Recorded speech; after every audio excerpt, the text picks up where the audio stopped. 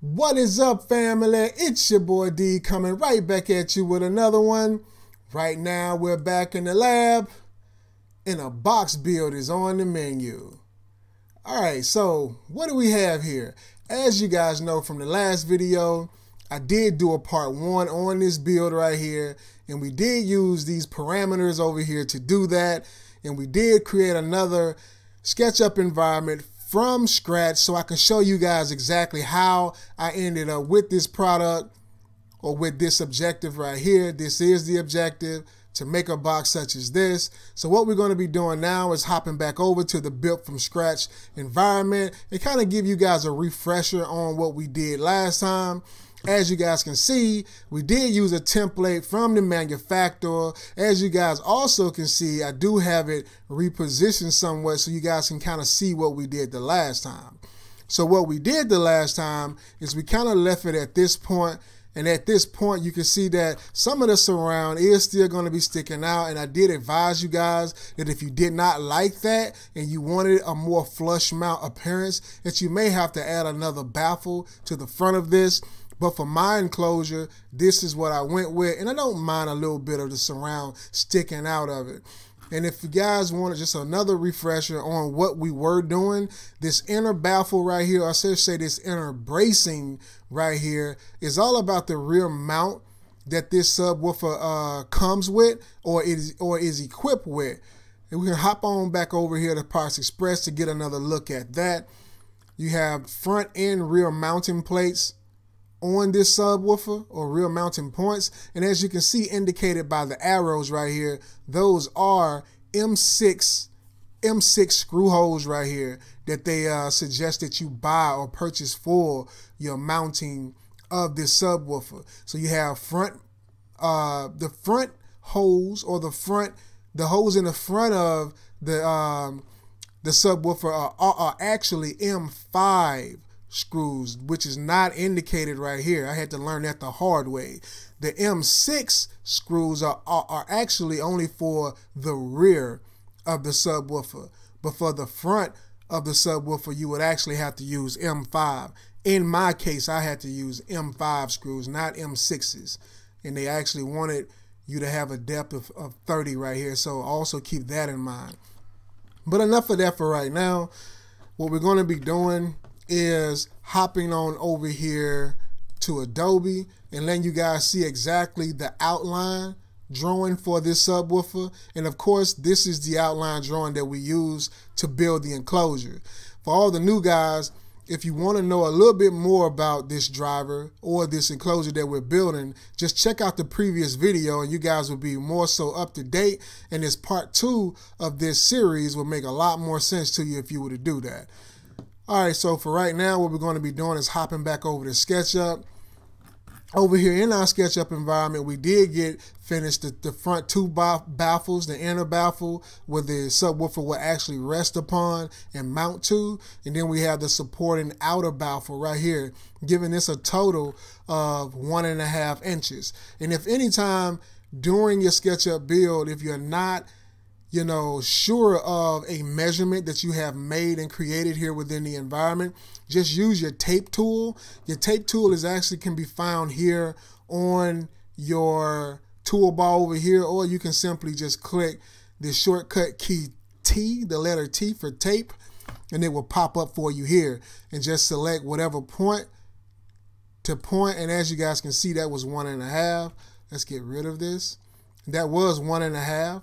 From here to here, 1.5 inches, which constitute for both these pieces being 3/4 inch pieces of wood, or MDF, plywood, whatever the case may be for you in specific. All right, so we did do the 2 front baffles. We got the inner bracing.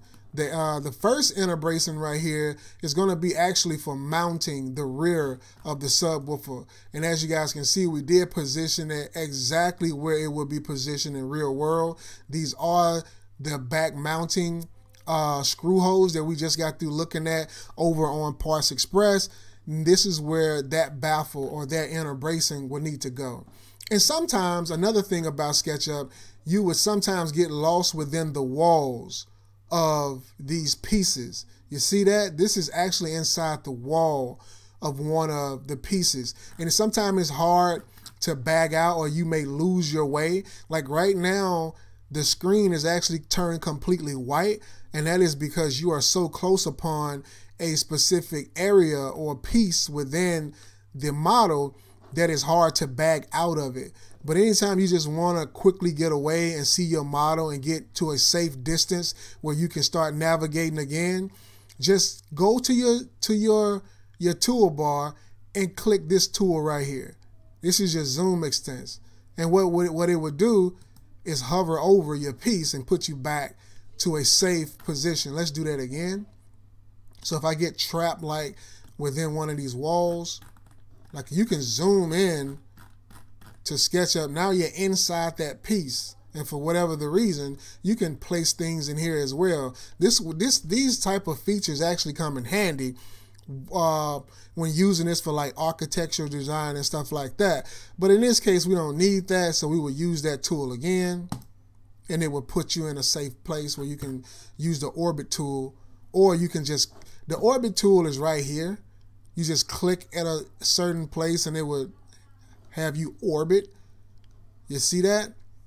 Pretty cool tool. Or you can just use the middle mouse button, which is what I do all the time.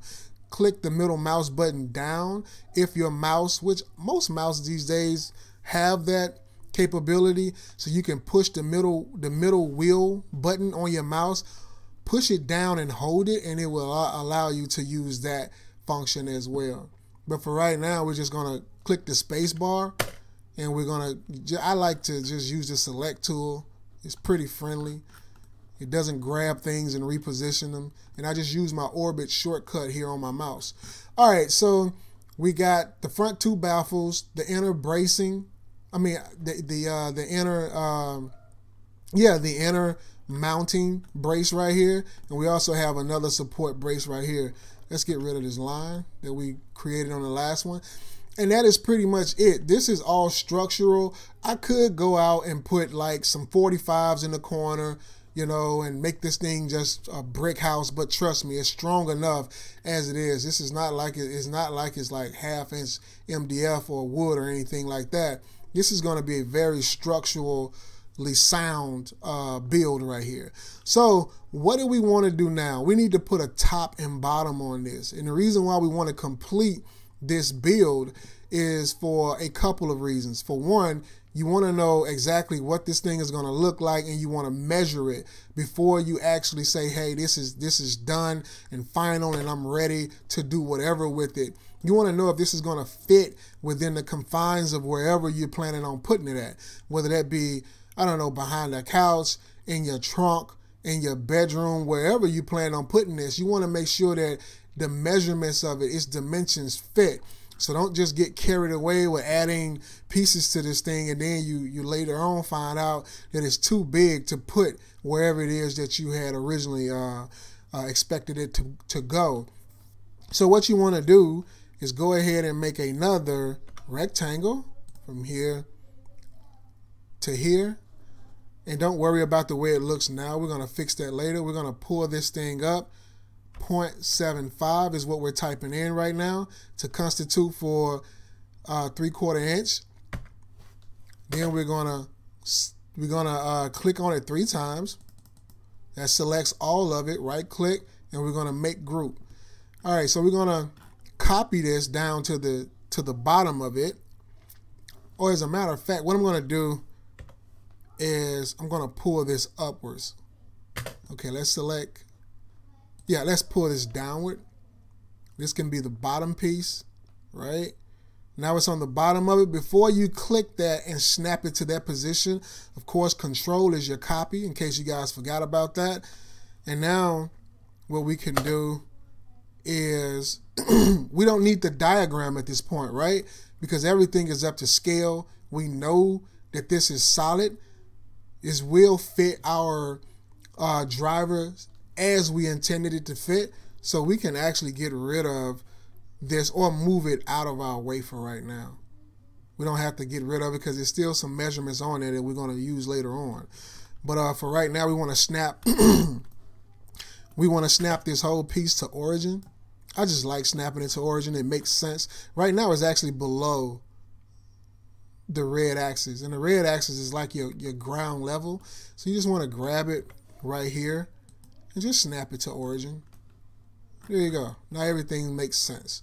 You still have your diagram here, which we're going to use in a minute. Excuse me. Coming down with a little cold, guys. Kind of hate it, but my kids are sick, so that means that I'm next in line. But anyway, yeah, so what you want to do now is, for one, marvel at your work, right? Because that looks pretty damn good. Just to know that this thing is built up to scale, and that if you cut these pieces exactly the way that you have it measured here within the environment, that you're going to have a cookie cutter application for your new subwoofer. But for right now, we're going to use the tape tool to measure this. So how tall is it? And there you go. 17.5 inches tall. 24.25 inch long. I didn't expect it to be 24. Why is it 24.25 inch long? I wanted this to be 24 inches on the dot. But this is actually 26.5 inches long is what it is. I wanted it to be 24 on the dot, but I forgot about the double baffle and all that, and the back piece. So we can go in and do some recalculations as well later on. See, this is what I'm talking about. And of course, this end would be the same as that end, which is 17.5 inches tall, which is fine. And it should be 16 inches across the front. Exactly, 16 inches. All right, so we got this looking pretty good. Top and bottom is on, but I think the 24 came from here. The internal dimensions is 24, which is what I did need for the tuning purposes. For tuning purposes, I needed the internal to be 24 inches, not the external. I didn't calculate that in or compensate for that. All right, so what we're going to do now is be showing you guys how to already know what your cut pieces are going to look like and how much wood to purchase when you go to the big box store and get it. I mean, not everybody shop at big box stores, right? So I shouldn't even say big box stores. Some of you guys probably know a local supplier that puts shame to the big box stores, so I shouldn't say that. But for right now, let's move on. What I'm going to be doing first is create you a rectangle, right? And you're going to make this rectangle 4 by 8 foot. And I'm going to tell you why you want to make it 4 by 8 foot in a minute. For all the guys who are not, you know, that familiar with like wood and buying like plywood, lumber, things of that nature, most sheets of wood come in the dimensions of 4 foot by 8 foot. That's pretty much what you see in the stores. So if you go in and you're purchasing any MDF and things of that nature, it's going to be a lot cheaper to buy the whole 8 foot by 4 foot than to buy like a 2 foot by 2 foot or a 2 foot by 4 foot. Because if you buy things in bulk, the bigger you buy things, the cheaper they tend to be. So in this case, this box right here, you're going to need more than a 2 foot by 2 foot. I can tell you that now. You're probably going to need more than a 2 foot by 4 foot. Okay, so what you're probably going to be needing, well, you know, let's not even insinuate what you're going to need. Let's just go ahead and do it, right? So what we're going to do is we're going to pull this up, again, 0.75, because what I'm using here is 3/4 inch MDF in my case. You can use plywood, birch, or whatever you want to use. But in order to know exactly what you need to cut out before you even go, you start off with a blank piece of plywood, and you take your enclosure here. You want to make a copy of it. So make a copy of your enclosure right now, and you're just going to take each individual piece, like the top piece, the bottom piece, and you're just going to place it here on top of this 8x4 piece of plywood, and that would give you exactly the cutout that you're going to need, or how much wood that you're going to need to build your enclosure. So that in that way you would know not only how much to purchase, but you would also know exactly how to tell them to cut your pieces. You know, some people don't have like I know a lot of you guys probably don't have like jigsaws and table saws and all that hardware that it takes to break some of these pieces down. But if you go to a big box store like Lowe's or Home Depot, they actually have a free service where they will cut your pieces down to size for you, if it makes sense. Like, these are relatively large pieces for this enclosure right here, so they can do this. They can cut these pieces down for you. Now, they may not be able to circle out this hole for you. That's still something you would have to do for yourself. But as far as like just cutting rough pieces of wood, 2 foot by 1 foot, things of that nature, they'll do that for you for free. So that kind of cuts down on the hassle of any of you guys who don't already have a lot of the machinery that it takes to do some of these builds. So what we're going to do first is we're just going to come and we're going to attach it right to the corner. That's the top piece. And for you not to lose track of what is what, there are 2 tools that you can use here. We've already looked at the text tool, right, to me, which is the quickest tool. You can come here and you can just put in top plate, right? You click it or you snap it there and you can put in top plate. Always hit enter, but you don't want to hit enter. You just want to click away. Sorry about that, guys. And that'll be your top plate. And there's really no need of dragging the bottom plate because it's exactly as a top plate. So you could just clone this piece right here. But, you know, just for demo purposes, I'm going to be dragging it over here anyway for you guys, right? So what we're going to be doing is dragging it right here. And look at this. This is why it's very, very important to do this. That piece doesn't even fit all the way. They can't fit the long way like this, but I guarantee you that they can fit this way. I'm sorry, I should have put that corner to this corner. And now that fits. You see? So we got the top plate. And now we're going to go back up here. And the second way you can do this, which is a longer way, would be to use the 3D tool. The 3D tool is pretty cool. You can adjust how high the letters are going to protrude. I mean extrude, which is right here is a 1/4 inch. The height of the letters themselves is going to be 1 inch. You can use the font, and then you can tell how you want the font to look on here. This is for like beautifying something, or maybe you're making a billboard or something of that nature, or maybe you design a car here. You just want to put fancy font and lettering on it.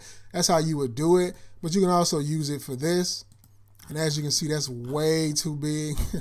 That is way too big for this. But you can shortcut S. And what this thing here allows you to do is just resize stuff. So we're going to grab that center handle right there. Right there. And you can do it like that. But as you guys can see, that took a long time, which is why I don't use that tool for these purposes. I think the text tool is pretty efficient enough for doing this. I just wanted to show you guys that for fun. I hit enter again. I keep doing that. Just click away, and there we go. All right, so what do we have now? We still have the back piece. And these pieces are going to be a little different because of their orientation. So what I'm going to be doing is shortcut Q. And I'm just going to, oh, I didn't select the whole thing. I want to turn that whole box. Right? So to make it easier for me to grab those sides and put them flat upon here. Right? So here we go again. Grab this corner because it's going to go right beside this guy. And these are going to be your different walls. Okay. And put it here. So this is left and right wall. And I'm also going to show you guys how to measure these guys so you can see what your measurements are in just a minute. In just a minute, but for right now, we got to get everything labeled. No, I don't want to do it like that. And this is just be right wall. And you guys get the gist of it, right? I may actually speed through this piece. And this is going to be the left wall. Click away. And pretty much the same thing for this right here. What we're going to be doing is selecting this whole thing. Okay, select the whole thing, and we're going to be flipping it. Because we're going to need all flat pieces. That's the best to work with is flat pieces like this, right? We don't want any pieces turned where we got to do a whole lot of flipping and going on. That's just going to be a headache. So grab this piece again.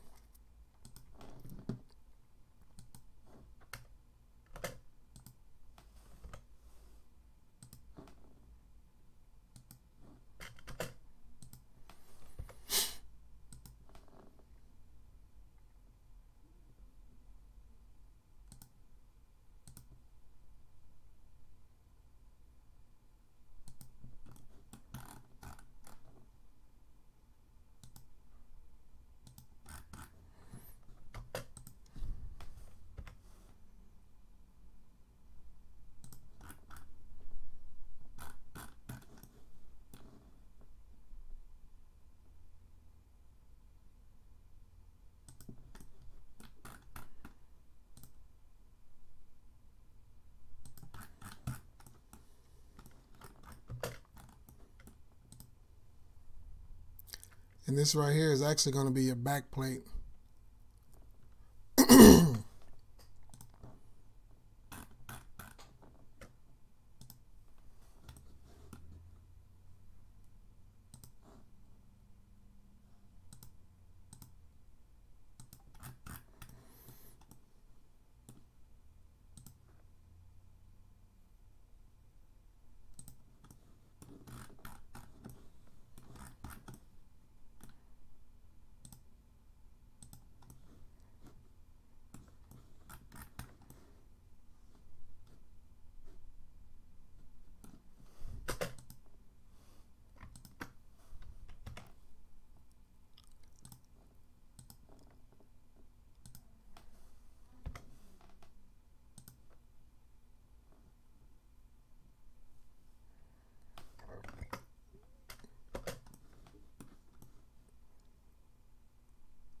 All right, so there we are. As you guys can see, these pieces are very, very close to one another. So what I would suggest that you guys do is actually I did this for demonstration purposes. Once you get to this point right here where you've gotten all your pieces on here, a lot of times what you want to do is optimize for what's the better placement of these pieces for your specific cutout, right? Because you also have to compensate for, like as you guys can see, from here is edge, if I'm not mistaken, to edge almost. You see that? That's edge to edge on those pieces. This would not work in a real world application because you have to constitute for the width of the blade. If you don't compensate for the width of the blade, then you're going to get to the edge or to the last piece and you're going to be like, well, I don't have enough wood left on this particular run to cut my last piece. Why? Because the blade itself is like a 1/16 or more. I want to say like an 1/8, maybe even bigger than an 1/8, wider than an 1/8, depending on what blade you're using, or depending on what blade the people at the big box store is using. You may get to a point where you see like, you know, there's a whole 1/2 inch that's gone from this piece because, you know, you didn't compensate for the width of the blade. Because every time that blade is cutting through that wood, it's taking wood away with it. You understand? So you're going to have to, I mean, you still have plenty of wood over here to work with, but don't think that you can just cut the wood straight down the center, whatever this center point is here, and think you can make all these cuts, because you're not going to be able to do that. Now in my other model, I already compensated for that, and we're going to be going over, I can just do it now. Just go over here and let you guys see exactly what that is that I'm talking about. So if you come here and you look at it, I have optimized this for my specific situation. So what you see here is that I have divided the 8x4 piece of plywood, piece of MDF into 4 different sections. So these 4 different sections are 2 feet by 4 feet, each of them. And I know that I was going to already have an extra piece over here to use for my amp rack is what I was going to use this for. And the other pieces were cut from this right here. I do have the advantage of having a table saw and a lot of other tools to build these enclosures with, but I know a lot of you guys don't. And also a lot of you guys may not have the means of transporting all of these big pieces of like 8x4 8x4 feet pieces of plywood or MDF, which is what my case was. I didn't have a truck or anything like that to transport a whole sheet of plywood. So I had the guys down at the store cut them into these 4 pieces where I can slide them into my car.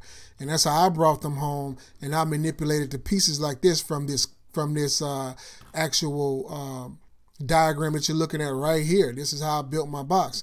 But I didn't want to jump here, but I didn't want to move forward without you guys getting a visual of actually what it is I was talking about. But let me go back over to here, and I'm going to show you guys how to get your dimensions.